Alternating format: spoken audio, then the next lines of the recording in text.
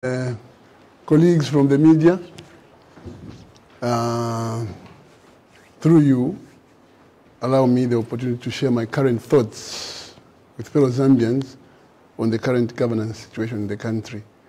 But before I proceed further, I know a lot of things are happening, and I wish to express my anxiety over what's been reported to be a tragedy in Chingola.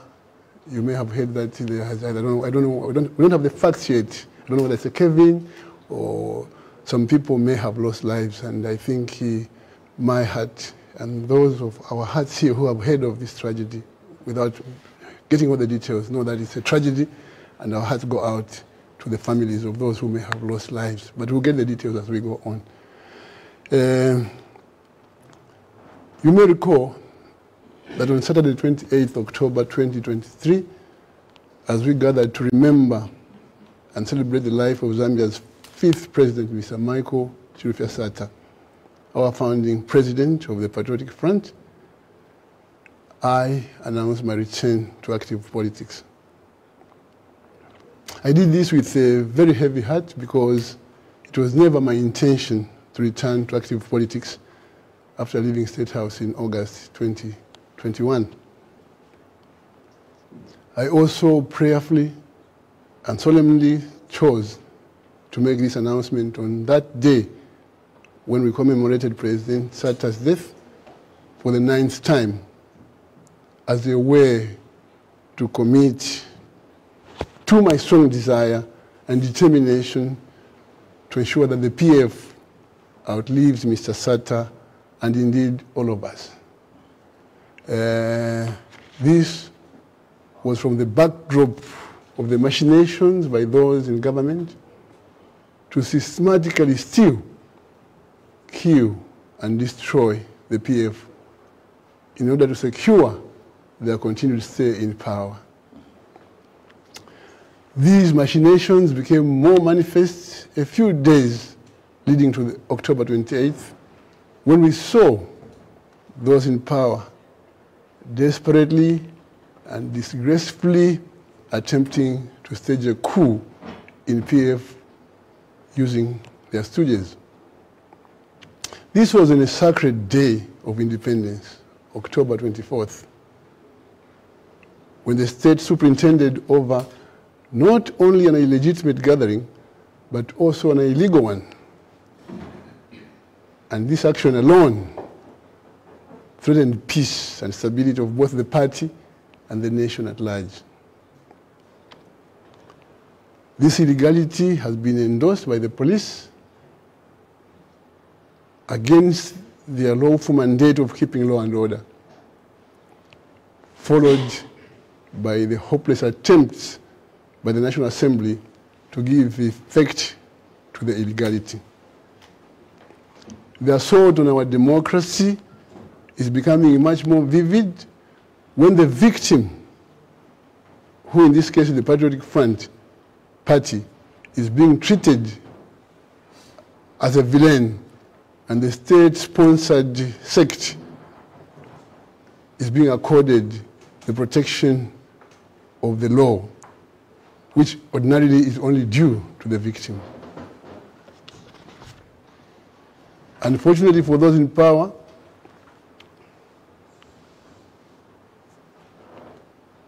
it is not possible to subvert the collective wisdom and desire and will of the people in an attempt to choke our democracy using imingalato. Colleagues from the media, this is the brief background which forced me out of my political retirement. As I announced my political comeback, I said that this year's memorial for President Sata had been preceded by ugly sins calculated to kill democracy by killing the PF. In this regard, I made a clarion call to all opposition political party leaders to join hands with us in PF in defense of Zambia's hard-earned democracy. I called for unity of purpose. I'm delighted to report today that I'm exceedingly humbled by the unanimous positive response from my brothers and sisters in the opposition to my call. This is how it should be, and I'm confident that working together, we shall conquer and overcome in defense of the Constitution and democracy. Victory is certain. We shall definitely defeat those who are scheming against our democracy, because power rests with the people. And the people will fight, and the people will win. The people will defend their democracy. Yeah. I said it in October on the 28th, and I'm saying it again today. This is not about one Edgar Chagwa Lungu. I'm doing this in defense of democracy. And our democracy is multi-party democracy. Yeah. A democracy where the opposition and civil society can freely associate and express themselves. A democracy where anyone among the opposition leaders can become president, and certainly will become president in 2026. Yeah. In this resolve, we are encouraged and motivated by our exemplary forefathers who sacrificed their all as they fought precisely about 1745, long after working hours, we are told. And in defiance of a court process, this government, the UPND government, changed names of the legitimate PF office bearers and replaced them with a legitimate list of their stooges. What a shame. I'm aware that our party members and supporters across the country and beyond are concerned and worried at this development. I want, therefore, to urge you all, our members, and indeed the nation at large, to remain calm, but steadfast and vigilant as we navigate the troubled waters. Victory is certain. We shall fight this battle using all the available means, legal, political, and civil options. Yeah. I must emphasize that we shall fight this battle using all the available means, legal, political, and civil.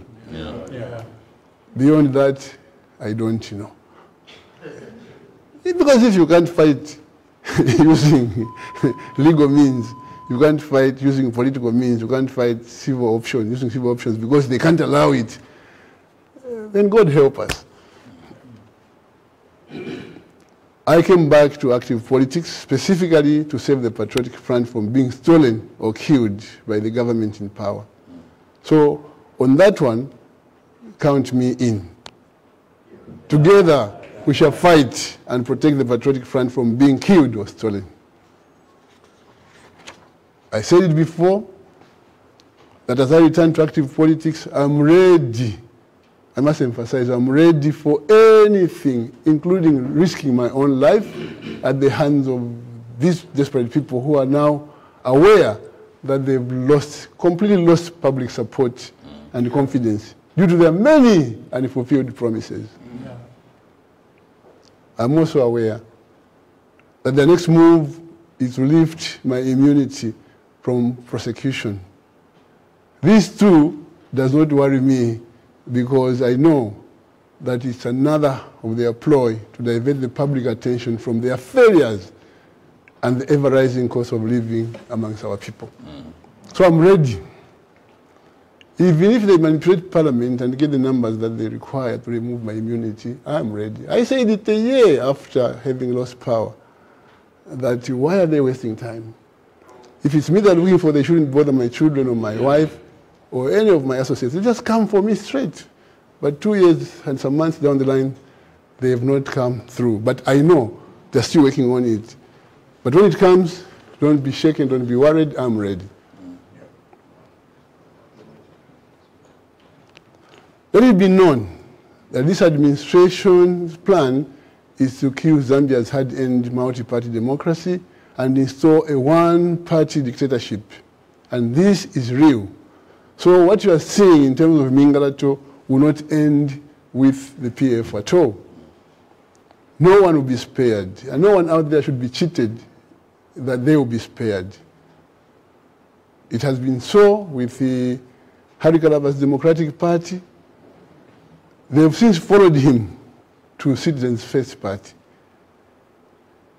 In Savoy Imboela's National Democratic Congress, NDC, state-sponsored stooges are frantically trying to wrestle power from her.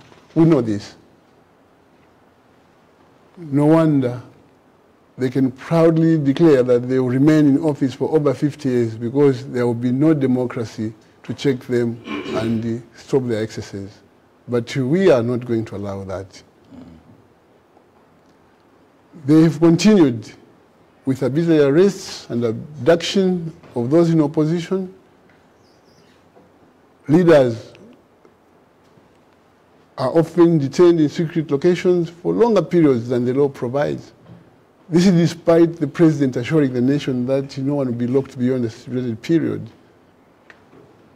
I don't know whether they've released the Thomas. Have they? No, not yet. Not yet. This is happening. They keep making assurances and they act to the contrary. So these are people, if they say yes, take it that they mean no. If they say no, take it that they mean yes. If you want to advise them and you want them to go north, tell them to go south and they'll go north. They act almost all the time contrary to what they tell the nation. Sean Tembo, for example, leader of the Patriots for Economic Progress, has been unlawfully detained and abducted several times. Several times. Harry Kalaba was detained for merely eating shima at a market. And today someone will say PF was worse, it was like hell. I don't know. Boma Lusambo was recently arrested because the people who loved him thronged him when he was passing through Kawa and stopped over to buy a meat pie, which is a pie meat. I knew it as a pie meat. It was an offense for him to just simply meet, stop over and greet people who wanted to chat with him. How ridiculous is this rule of law? How ridiculous is the utterance is coming from the leader of the UPND when he says, I believe in rule of law. Other opposition leaders, Sharakateka, Kasonde Mwenda, were detained for exercising their freedoms of assembly and expression. Fred Membe cannot be left out of the list. He has been arrested several times on flimsy charges. KBF, Mr. Kelvin Fugebwali, has also been spared, just like Savoy Imboela and Chutatayari. The list goes on and on. As for the Patriotic Front, several of our members here and outside have been arrested several times. And only a few days ago, the party vice president, Honorable Given Rubinda, Secretary General Rafael Nakachinda, and the party spokesperson, Ambassador Emmanuel Mwamba, were arrested and detained in custody. As I speak today, unfortunately, all institutions of governance are heavily compromised. And I say so without fear or favor. All institutions of governance are heavily compromised. I don't want to talk about the police because you know they are compromised. I don't want to talk about the registrar of societies because that's a matter which is sub judice. They are compromised. I don't want to talk about the judiciary, the legislature. But you can name them. All of them are compromised. It's a question of degree, but they are compromised. And for the first time, the three arms of government, the legislature, the judiciary, and the executive, are strangely enjoying a meeting of minds, even in the face of mischief and illegality.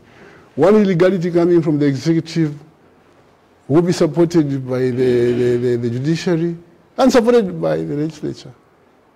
When in fact you expect through checks and balances that these will check each other and say, excuse me, you've gone too far, you've gone overboard. But for the first time, the three arms of government are strangely enjoying a meeting of minds, even on areas of mischief, stealing a political party like CF openly, starting with the Independence Day, a retreat, turning it into a convention. The next thing you hear is the police are there protecting the occasion. And the next thing you hear is the registrar has been compelled to change the list of members of the party. Before long, the courts are telling you this is a matter which has been done, and it's been done within the law, even when you know that the law was breached.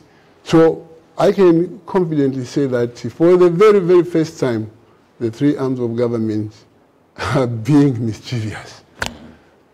And now it's up to us to take note that this blatant breach of the Constitution and Parliament concerns all of us.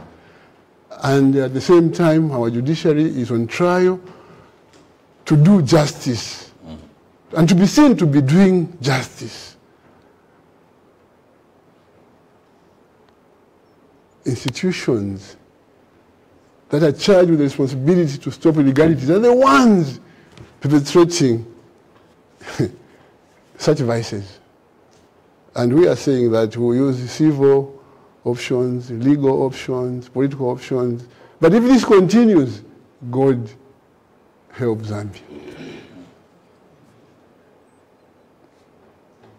What a shame. A beginner in law will tell you what's happening. A beginner in administration law will tell you what's happening. A beginner in criminal law will tell you what's happening. A beginner in, simply administration, a student of administration at the National Institute of Public Administration will ask you what's happening, because things are not what they're supposed to be in this land, and we're all quiet. But I'm glad that some people are speaking, like I've alluded to earlier. It therefore becomes extremely difficult for one to remain silent, and I have said I'm back, but when you hear us talk, we are talking about injustice in the manner that I've alluded to. And I want to assure you that I will not remain silent. My colleagues here will not remain silent. When injustice and the assault on democracy are being perpetrated by the very people who are supposed to please fight within the law, then we'll fight it with what is available. What is available? There is a saying, when you're pushed against the wall, you fight back. And if we live as PF, as Zambians, as people who believe in democracy, we are saying that enough is enough of this mischief. Stop it, Mr. Hakainde Hichilema, please. We know you're behind it. Vive democracy. Viva. Abash dictatorship. Abash. I thank you. Thank you. Thank you, Your Excellency. Thank you for that address. We have Honorable Kangombe, who will give a vote of thanks to your speech, Your Excellency. Now, I'm about to take a microphone for people from social media.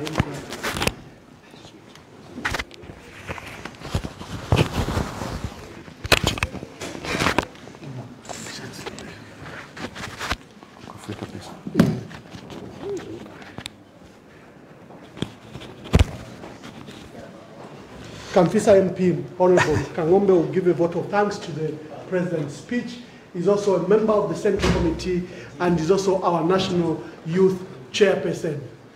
You might have to give way for that camera. Honorable Kangombe.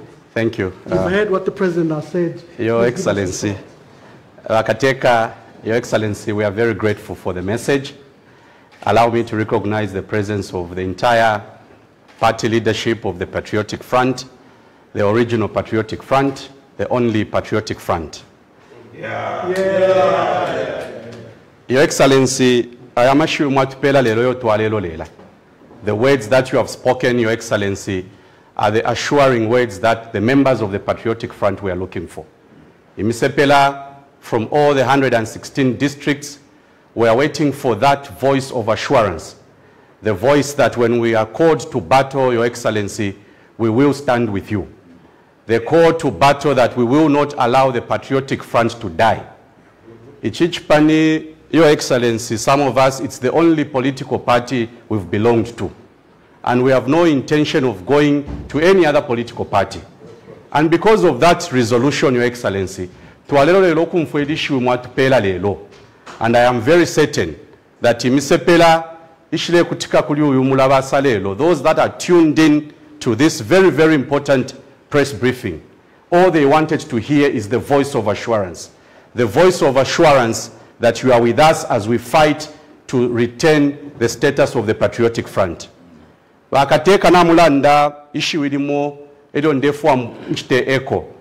word that if justice cannot be provided by the courts of law, we will give ourselves justice.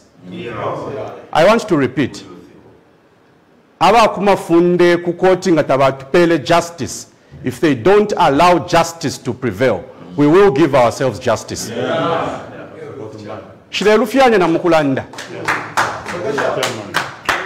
Because I'm aware that there are those who think that we cannot decide to protect our destiny as a country.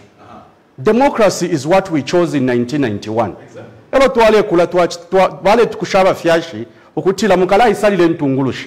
How can the UPND begin electing leaders for ourselves? We are Patriotic Front. Article 60 of the Republican Constitution is very clear that it is the members of that political party who should decide who should be their leader. Why should the UPND be electing leaders for the Patriotic Front? We will not allow it. And I want to say it again. If the courts of law do not give us justice, we will give ourselves justice. Your Excellency, and I want to appeal to the members of the Patriotic Front. Konsoko muli kuchipata, kukitwe, Chingola, Chilabombwe, Livingstone, Solwezi, wherever you are as a member of the Patriotic Front, we will fight for our democracy. We will not allow democracy to die simply because the UPND has underperformed. Abantu abafirira okubomba kwamba okufwailikisha nibani abantu balerumbula, because if kitike muchalo, Your Excellency, abantu balerumbula Patriotic Front ekufumini obubwafi. Everyone is saying ababa lipona abafira okuteka echalo katubwekelefe kuli balabene obotwali na bena kumyaka shakunuma. That is why the UPND is panicking.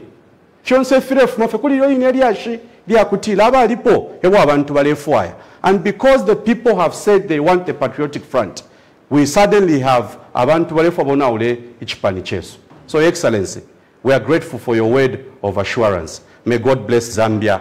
May God bless our democracy. Thank you very much. Thank you.